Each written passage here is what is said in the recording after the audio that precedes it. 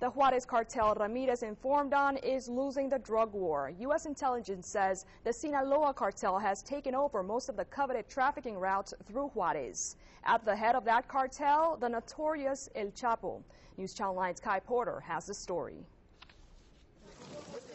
Joaquin Guzman is one of the most elusive men in Mexico, known to most as El Chapo or Shorty. It doesn't matter who you are, whose grandmother you are, or whose child you are. If you get in his way, he'll take you out. The FBI confirms the majority of drug loads arriving from Juarez now belong to El Chapo, Mexico's most wanted fugitive.